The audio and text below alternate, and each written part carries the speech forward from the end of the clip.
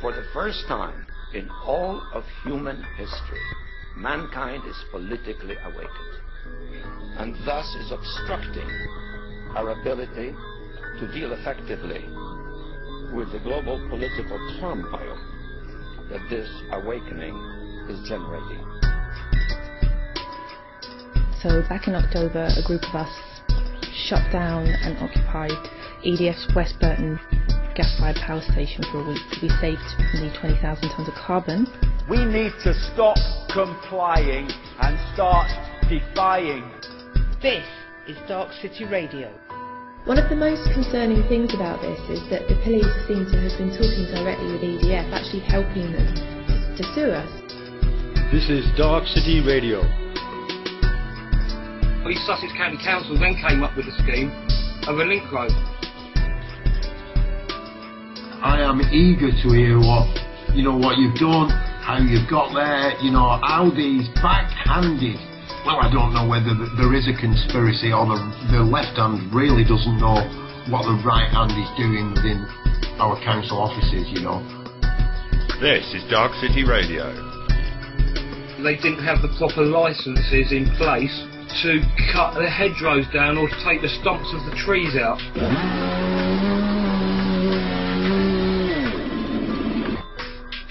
Public inquiry was, in my opinion, rigged. There was protesters in the trees.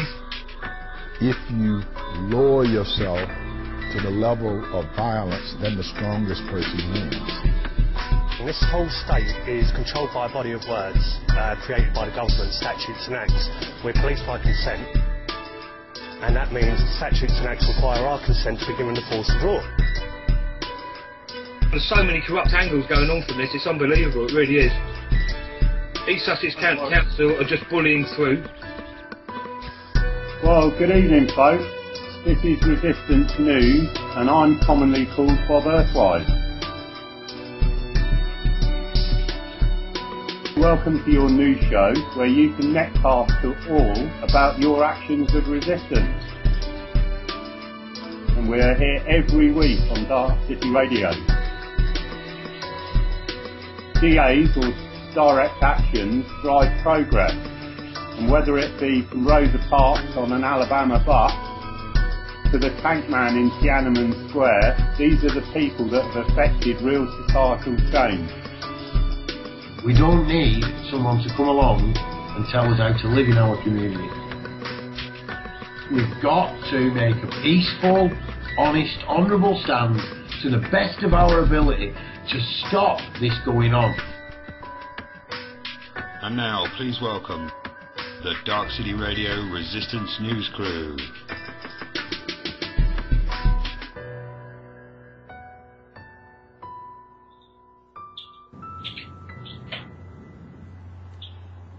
Well, hello everyone.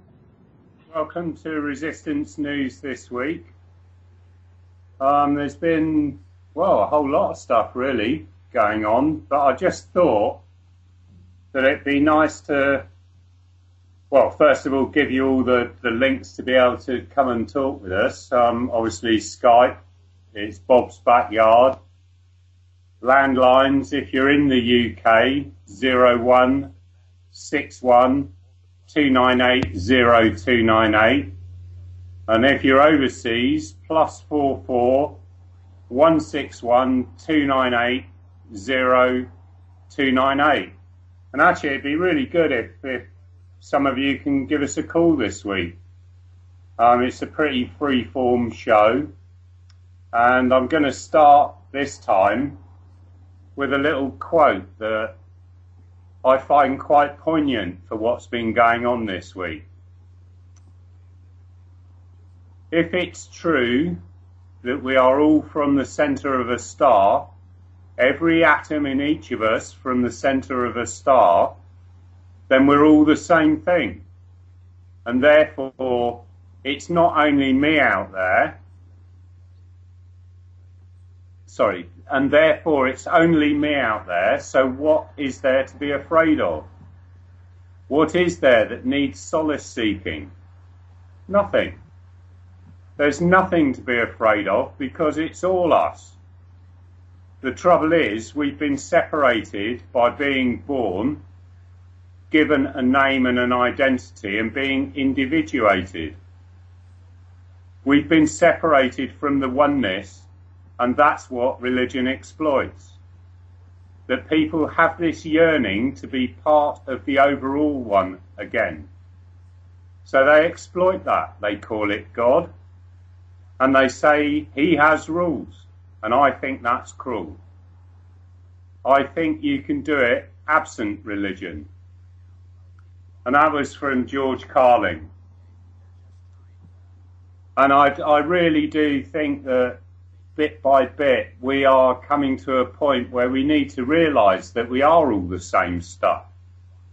And a lot of the issues that seem to be around are the fact that everyone is isolated and made to feel that they're not part of the whole. And I'm not just talking about people, I'm talking about the environment, everything. You know, just being part of the planet, being equal to everything else that lives here. And we've lost it. We don't know what that means anymore to a huge extent. It's something that bit by bit has been eradicated. And a lot of the original nations around the planet knew this, and they had this oneness in their life.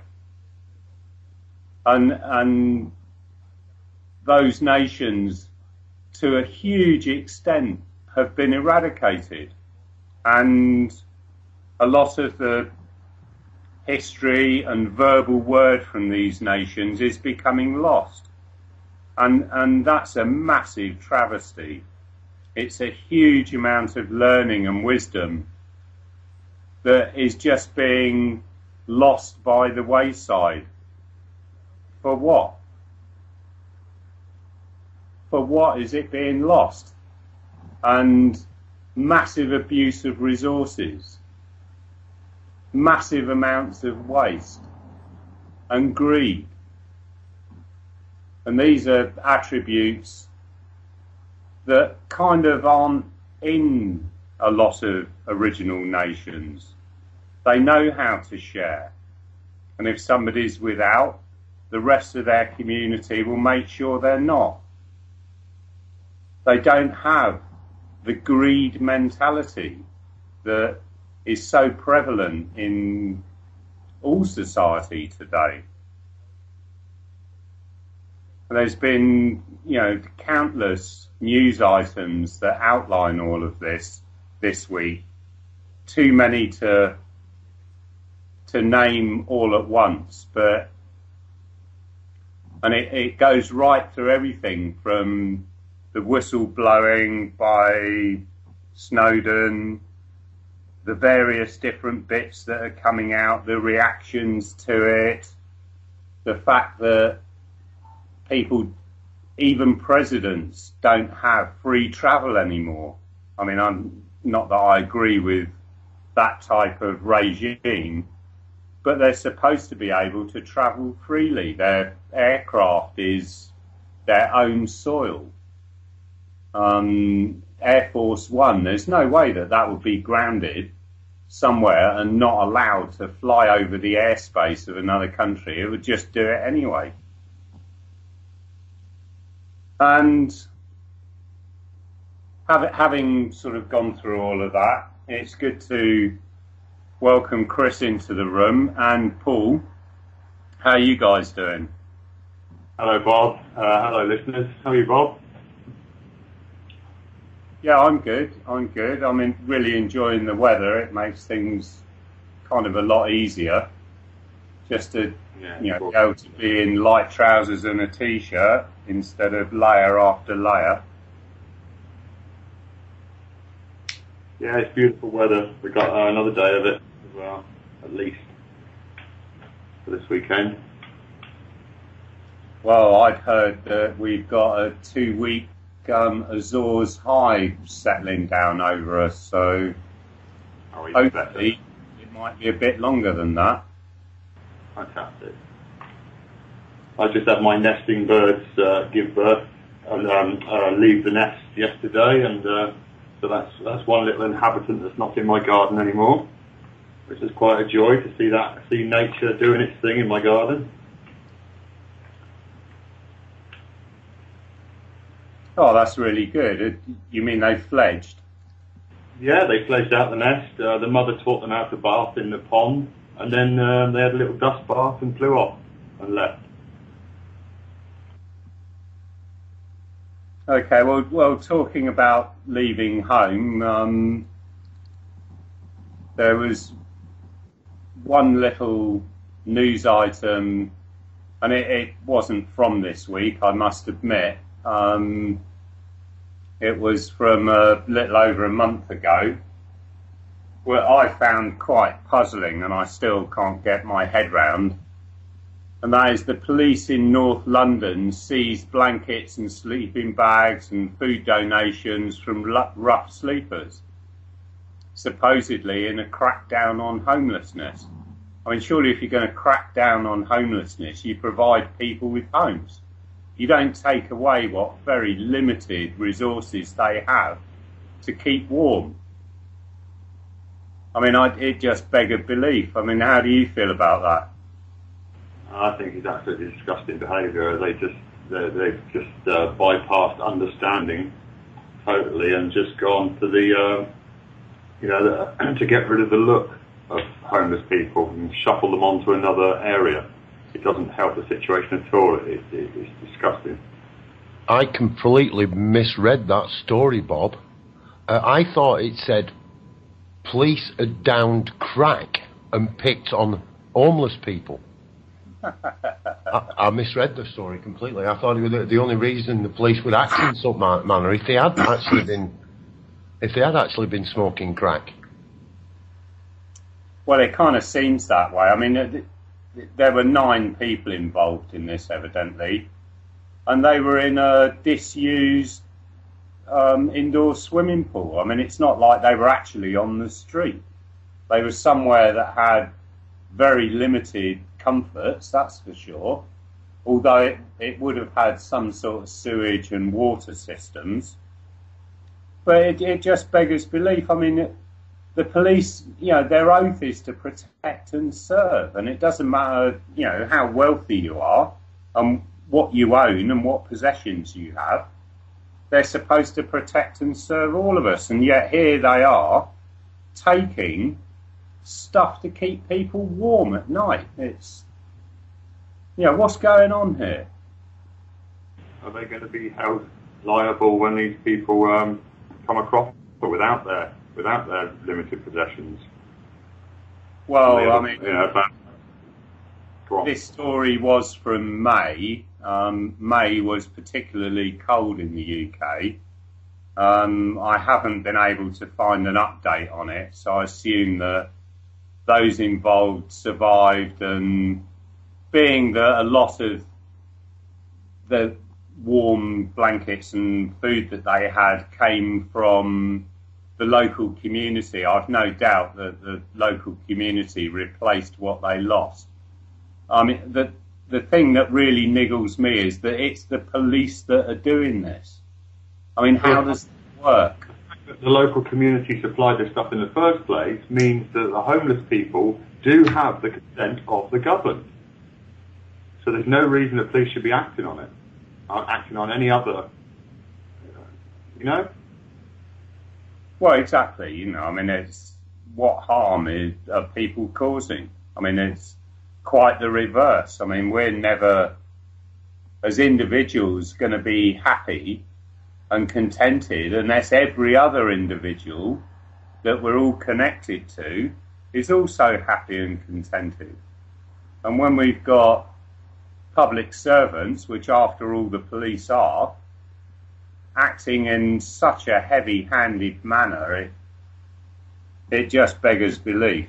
It really does. I mean, it sort of goes hand in hand with, then you're not allowed to have food kitchens in Westminster, and it's kind of like sweeping everything under the carpet. It's, not taking responsibility for the the failures in society that produce people that have got these issues. Well, I mean, it's only the visuals that they're sweeping under the carpet. The problem still exists. It's just it's not seen. It becomes a hidden problem.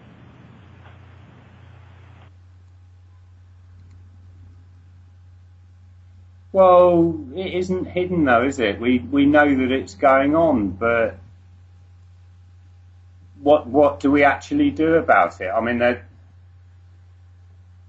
is a very, very disconnected way of thinking that an authority like the police can act in a manner which is contrary to the oath that they've taken.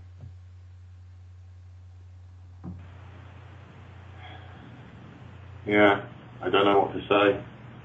Maybe it's actions like this that bring about change. That someone, a wealthy benefactor with a very kind heart, will see, and he'll step in and give them a situation that the police can't step in on.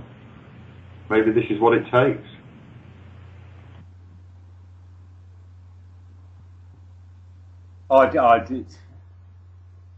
It just beggars belief that it gets to that point in the first place. Now, I can't get my head round how that is something to do with policing. It's not, Bob. That's probably why you can't get your head round it, bro. It's got nothing to do with policing. It's got nothing to do with public order.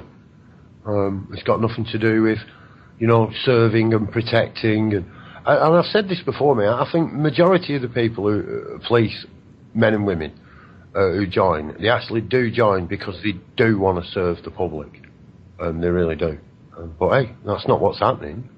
You can't, it no matter how much we try and put our rose-coloured spectacles on, that is not happening. It isn't. They're not constables. They're officers of taxification, and they suddenly change. It really is. I mean, one side of them, like I say, I'm sure they all start that way, except for one or two, who were bullied at school. But, the majority of them, they start with that good intention, to help and honour and serve and protect and so forth. And, then that other thing happens to them, where they become an officer. No longer constable, they switch to officer, and the good becoming evil, I suppose. Like I say, I don't really do good and evil. I'd call it split personality. That's what I'd call it. You can't say one of them's right and the other one's wrong. I mean, they're just ill. So what has caused this switch? I mean, is it something in the training, or is it the fear of losing their wages? Or both? A combination? I don't think it's either. I don't think it's either, man. I think it could be something in the training of life. Yeah, it's what's happening. Yeah, I agree with you, Sparky. Yeah, man, that's where I was going to go with it. I think that we are suppressed to a point that we no longer identify in ourselves, and when you don't identify in yourself, you can't relate to yourself. Then that's the trigger. Then the people look externally. They complain at everything externally. They blame. They look for authority. I mean, of course, many people will point the finger at the government and say, in this case, the police, they're wrong and they're bad and they've got it wrong. That's us now looking externally again. So I reckon it's the same. The us and them. It's the same. They're you could say they're in the dark looking at the light, but I'm sure they think they're in the light looking at the dark. And I'm sure people who are looking at them, in this case the police, think that they're looking at the dark from the light. That's kind of how it works, I reckon. Promote division. Well, I wasn't trying to create an us and them. Oh, not you, mate. No, I'm not saying you did, no. I try and avoid that all the time because I really don't think there's an us and them in such a general manner as it's being used. At the end of the day, a lot of people that are given the authority of a uniform are decent people inside. And, you know, they'll listen to reason, and as long as you're not abusive or anything else, which is quite reasonable, they will often be quite compliant. But it's this change from wanting to be that way in the first place, to be there to help, to make sure everyone's okay and everything's going without harm or damage or loss, to the point where they're taking blankets away from homeless people. I mean, how degrading must that be for a police officer? So they are ordered to do this then? Well, that makes no order. That makes no difference, does it? An order is still a degrading thing if you have to carry it out and your conscience is pricked by it. You know, you've still got to live with it. You're not going to get rid of that memory. It will still be there in your head. Every single situation you've been in is recorded in your head. And whether you can blank it is another matter. But if you do, that will still be there eating away at you. And that's one of the most damaging things, is these little bits of memory that you found really abhorrent, but you had to carry out because you were told to, will eat you away. How enlightening would it be if we could get some inside information on it, if we could get a copper or an ex-copper on the show to actually talk about it? Yeah, I can probably do that. Yeah. Definitely need talks about. We can't keep avoiding. You know, just one point for Bob there, Bob. I don't disagree with what you're saying from where I'm stood and perhaps where you're stood, but are we making a presumption that these people have got conscience? I think that everyone does. I mean, even if you're not aware of it, even, you know, if you're one of these really vicious people, deep down, you know. You absolutely know. The only exception, perhaps, would be the psychopath, the vampire. But putting that aside, the vast majority of police are not psychopaths. So they know, you know, it's there. They know it's wrong. You know, you can't take. I mean, how can people take blankets away from somebody who's got no home? Well, because psychopaths, you know, people with no conscience. I don't know about psychopath, but people with no conscience. Yeah, they take orders. They just take orders. What do they care? What does it matter to them? They've been told that, you know, these people are scum. That's scum. No matter what you do to scum, Bob. They're just scum. And that's how they see it. They don't see them as being a product of society. They are part of this society we live in. They don't see that. They want to push it away and hide it away, and they don't want it. They want it on our turf. We don't want homeless people or heroin addicts or, you know, people who are bad in our area. Push them to another area, pretend they're not there, move them away. That's how they are. Like I say, they don't see it as a product of society. They point the finger at blame and say it's their fault. It's always someone else's fault. So yeah, I get it, man. I can see where it goes. And is there anything we can do about this? I mean, I've tried. I mean, as you know, I mean, I've stood toe to toe with the police and fought. You lose. I've lost every time. I really have. Well, I perhaps didn't lose my self-respect, but you lose that eventually in other ways. So, yeah, this whole position of fighting, you know, and they're better and worse, and it keeps coming round for me at the moment. What are we trying to balance here between, you know? It is a very small proportion, of people who do this to others. The other people are always outraged, and we always find out about it and get outraged when it's too late to do anything about it. You know, we don't get info before it takes place. You know, we don't know these people are living there, you know, beforehand. We find out after the police have been and, you know, driven them into some worse situation than the situation they're already in. And like yourself then, Bob, I struggle. I struggle to see how the individual policemen who are doing it can actually do that.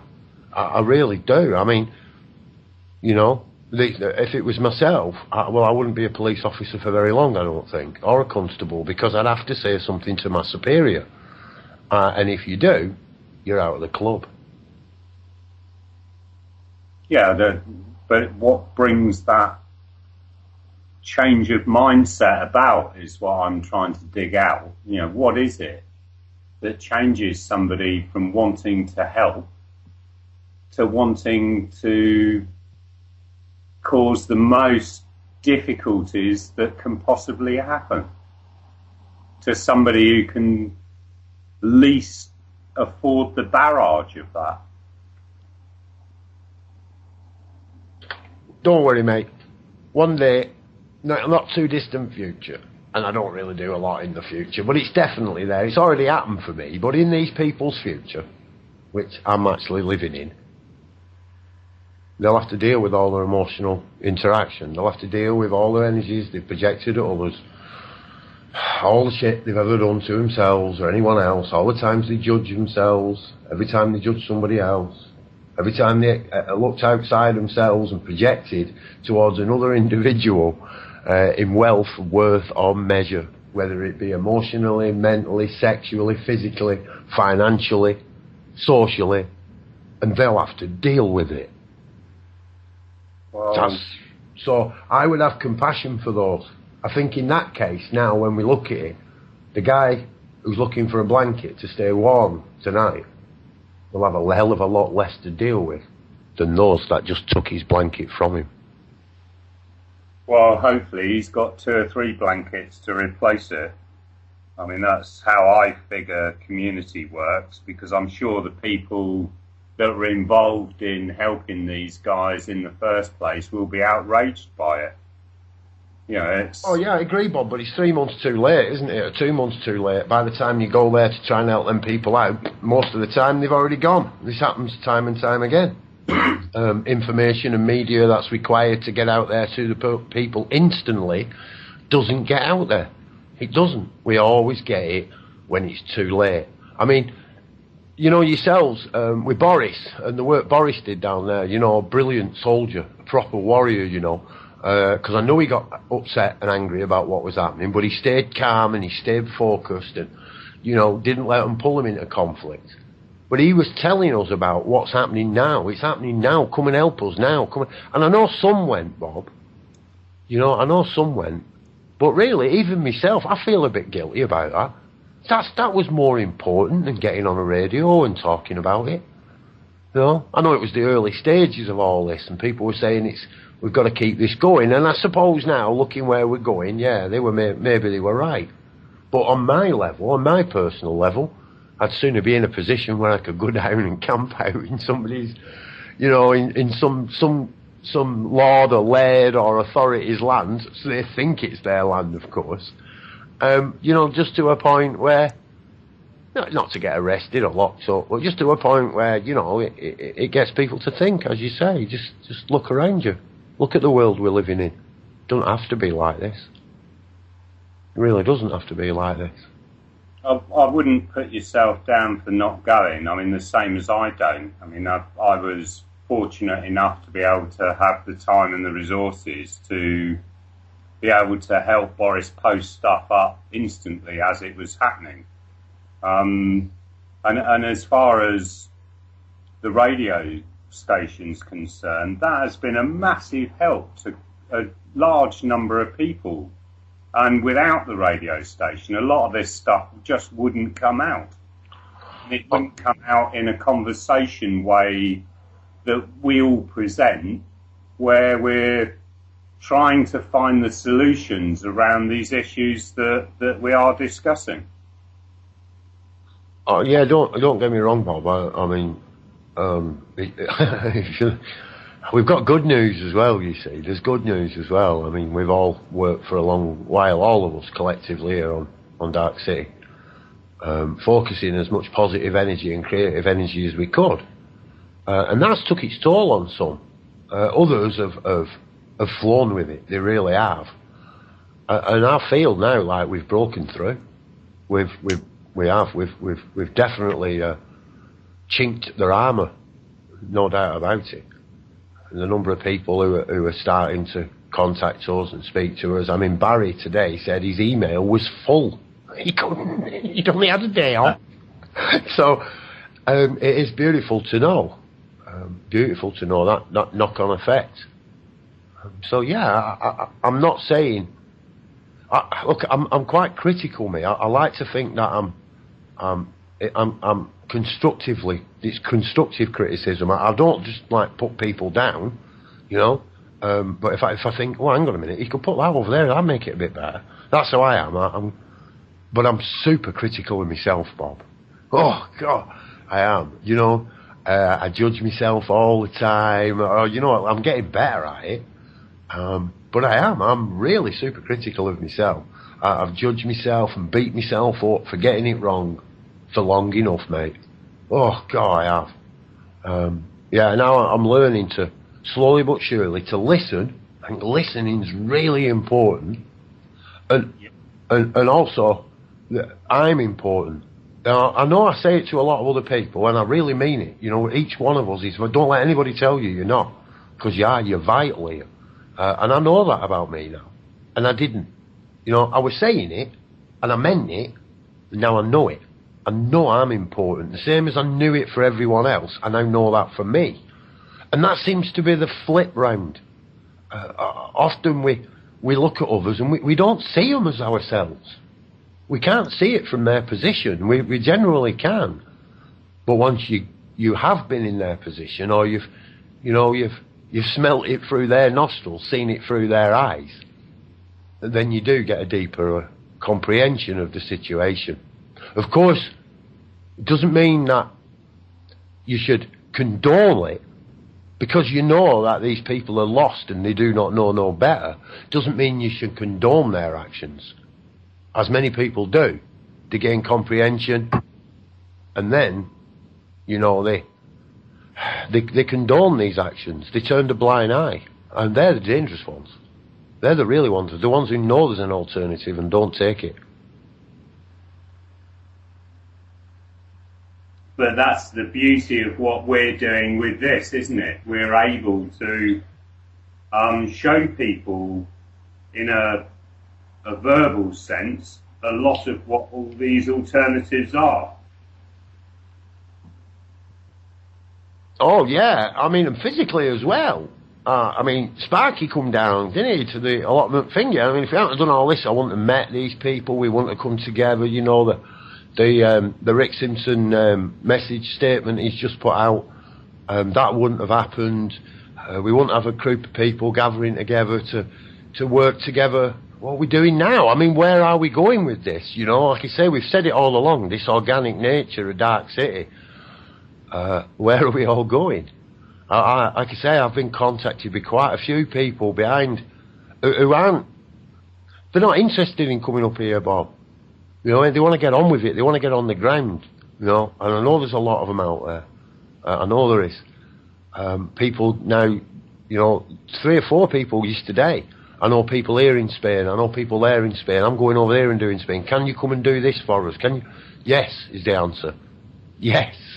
Given the slave tokens and the time, there ain't anything we can't achieve. And eventually, we'll have money trees. We won't need slave tokens. Money does go on trees.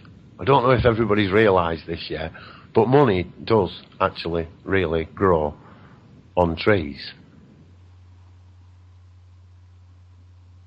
Your question about where is the Darkcity going? I think I have an answer. Anywhere.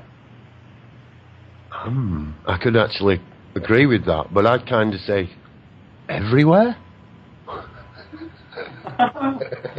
Well, no, that's where it will be. At the moment, it's anywhere. When we look back on it, it will be everywhere. At the moment, it's just anywhere. Yeah, just to get us back to a bit of news, there was a report of earth tremor, 3 on the Richter scale, that hit a village of Garrelsweer last Tuesday, and this is near the city of Groningen in Holland, and caused through fracking. Now, I'm sorry to come back to fracking again, but it's something that is a particularly bad industry for all of us. And I mean, the government in the UK just cannot see the light over this one. And this poor village is surrounded by dikes, of course, that keep the North Sea out. And they are really, really worried, and all their houses are just opening up, cracks everywhere. Nobody can move. There's no property value left. And this is through a massive community. And of course, this is all going to start in the UK now.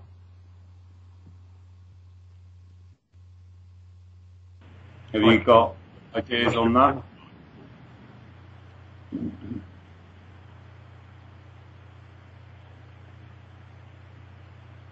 No, nobody's got anything to add to that. I was just saying, Bob, it sounds like it's like industrial genocide. Well, it's ecocide is the word currently for it. That's the word that describes the economy. But the actual people, these people can't move anywhere. These people in Holland, they can't move. Their value of their house is gone. They're stuck, ready to be drowned. All for profit. All for profit. Well, this was also in the article. I'll just go through if I can find it quickly. It's the Dutch state took 12 billion in government revenues. So that's just the taxation element of the gas that was produced. And it caused up to 60% of the 60,000 homeowners. So what is that? About 36,000 homeowners have experienced damage to their homes. And all these companies that are drilling for so-called unconventional gases are excluded to a greater extent from having to have any culpability for any of the damage to environment or people's lives that they cause. I mean, this is true in the States, it will be true here. There's no way that you can have any regulation about the quality of a borehole. It's impossible to use technology to make sure that the thing's complete and safe, and the escapes from it in terms of either fracking fluids or the shale gas, which is of course methane, happen really, really quickly. And once it's escaped, you can't put it back. And this is another thing that it beggars belief. Why are we doing this to our planet? And for what? We've got oodles of renewable energy, all sorts of different sorts. We've got all the technology to put it all together. It's not hard, it's easy. But still, people want to destroy the environment for money, isn't it? And that's all it is. And governments are in cahoots with it because they can see their tax revenue increasing thanks to all the rest of us. And they're another bunch of public servants that are supposed to be doing their best for all of us. Can't they see that these alternative methods, if they were to implement them, they could still make a profit. They could still run their business and not wreck the planet as well. Yeah, but people would be happy then, Chris. People would be happy and content. Well, my own view is the fault is the grid system in the first place, because it loses 80% of the energy that goes into it in transmission. So all the huge amounts of coal or gas that's burned to produce electricity, 80% of that energy is disappearing before it gets to people's homes or to factories or whatever. And this is part of the story that's ignored. It's the huge waste in this industry. And it's just unbelievable that given, even if you go with the anthropogenic climate warming propaganda, you could see that the first place to start is dismantle the grid.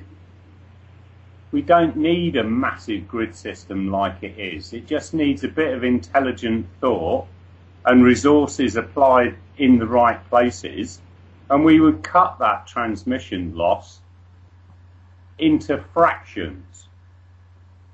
You mean go for localised power instead of transmitting it all the way across the country? Yeah, for the main part, it to be localised, and obviously if there is a heavy load, then that could be transmitted. But even then, all these loads are predictable, all of them. I mean, there was a news report stating that the whole reason that we're having to have nuclear power stations and we're going to have to frack for gas to provide the gas power stations is because you're putting too much water in your kettle. I mean, how does that work? Because everyone puts too much water in their kettle, we've got to frack the countryside and destroy it. Because it's your fault, Bob. Exactly. Your fault. Exactly. Well, it is. Of course it is their fault. We won't have any clean water. Whose fault is it? I mean, they've been sold it, haven't they? I mean, it's not as if they can't find out. But they've been sold it, haven't they? Of course it's their fault. Like I say, I've judged myself for doing it, and it was my fault. You know, it is my fault. Now, I don't do it. I don't leave my immersion heater on all day. I do use a lot. And it's not because I've suddenly got a tie, you know, I'm a skinflint, or I've decided to become a mutant ninja toilet turd and stop bathing. I still shower and, you know, have a shower and stuff. But I'm using less and less because for me, it's just, I don't want to give the lying, cheating, thieving scum any more money, because all they do is, they don't even buy bullets now. They buy machetes and coerce wars and murder women and children in the street. That's what they do with it. So personally, I prefer not to give them as little as possible, really. You know, just... I don't dispute what you're saying. I mean, trying to ram down all that energy down a copper wire, you know, it's like a bit Victorian, isn't it? Do you think they'd actually move on at some point into the 21st century, these people? And it is very westernised, isn't it? And I mean, not even Europe. I mean, a lot of places are off the grid in Europe. A hell of a lot of places are off the grid. I mean, people haven't got cable telephone, you know, they haven't got, you know, it's not there. It's not there. They haven't got electricity, and they have to use bottled gas, produce their own power. That's just a hell of a lot of places. It's only us lot, the rich elite, that complain about something like these things. I mean, you don't get an Indian family picking off a tip in India complaining about the fiscal system that's being engineered by the New World Order. And they don't. They don't. Them aren't their issues. They've got other issues. You know, the guy who's like you say, who's after somewhere to sleep warm this evening. Well, might not be too bad in the UK this evening, but worldwide, you know, the guy who's maybe trying to get into the shade, out of the heat for a little bit, or even out of the cold. You know, he's just looking for somewhere to sleep. Their issues. That's not what they're thinking about. You know, that's getting down to survival now. So yeah, I think it's quite easy to look out at the world from our ivory towers here. It is. And you know, and I love my little tower. I think an Englishman's home is his castle, or at least it should be. But it turns out that that's no longer the case. The case is the land under our feet has been intellectually stolen from us. That's how they get away with gas fracking. We've let immature people run the country, make adult decisions, and they are not capable of doing that. And we then collectively put more other people into that position, expect them to come up with sensible adult ideas, and lo and behold, they never do. But we continue to put them in that position. So I don't speak for the majority, I speak for the minority. I say I'll always be a minority, and I'm proud to be part of the minority. I really am. I fought against it for years, at the cost of business and family and relations. Yeah, but I have to stick. I have to be where I am. I know that. I have to, because I, for one, I'm not going to live like that anymore. To the best of my ability, I am going to be the change. Me. I'm going to be it. Not expecting anybody else to do it. I'm just getting on with it myself. You know, what's the worst thing that can happen, eh, Bob? Don't seem to be one. No, you're exactly right, and you just brought up the point that I was going to bring up, which is the only real change is what you bring about yourself, and it isn't about trying to get everyone else to change at all. They'll change in their own good time. The key thing is for everyone else to be able to see that there is another way, and if you live your life like that, they're going to be able to see it and can see that there is a different way to being alive. And it's, I mean, at the end of the day, this planet doesn't need us. It has been around for 3.5 billion odd years, and we've been around for 100,000. It doesn't need us. It could get rid of us all tomorrow and be quite happy. It could get rid of all life tomorrow and be quite happy and develop a whole new evolution system. It doesn't need us. Unless you're a Scientologist, Bob, and then it was all created last Wednesday. And dinosaurs are just put there to fuck with your head. Well, I was going to say, or an ecologist. Oh, don't go picking on David anymore. We've got to show David some compassion, haven't we now? I think.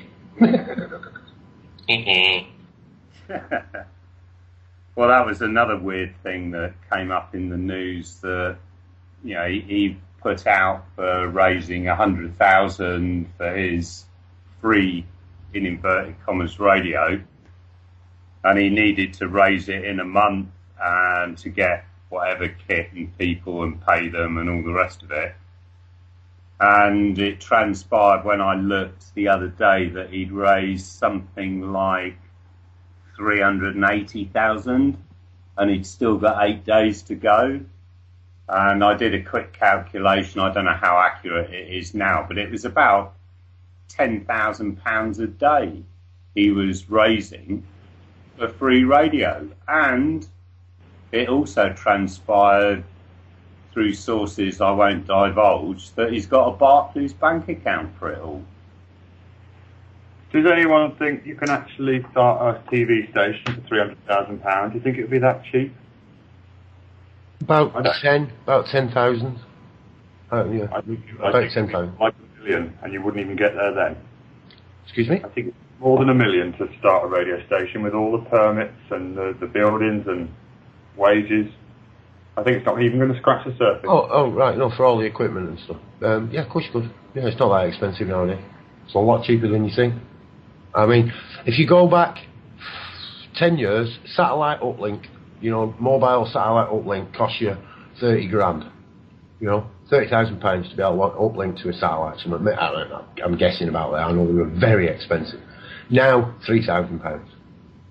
See, you can buy it. I mean, that's maybe I will when we put other ground stations into areas like Spain, where the internet access may not be as good. And then we'll provide a localised internet access for the people that are there. Take it with us. You see, it can be done. And to be honest, it's actually cheaper than what my internet costs me now. But I live in rip-off Britain, of course. But yeah, so technology, we can use it.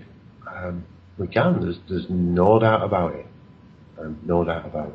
We can use it to benefit us. Some of it, of course, when you get to gas fracking, it's just like, hang on a minute. Yeah. Take all the people who agreed that gas fracking's a good idea and let them live at the side of one of those gas fracking, what do they call them? Not wells, are they? Bores. That's what I do, Bob. Try that out for a little bit. See how you like it. Drink some of that water. Yeah, that'd be the one, wouldn't it, really? The thing is, all these people that want it, what they need to happen is for them to realise the damage that it's causing them through everyone else. And this is the little bit of the evolution that needs to be brought about in everyone first, I feel. I think they're talking feedback, Bob. They need a bit of feedback. Yeah. They need to feel what's happening. Yeah, because I know full well from my point of view, when I see people being beaten in the street or, starving, or I know that the resources are there for that not to happen. And it damages me when it's happening to somebody else.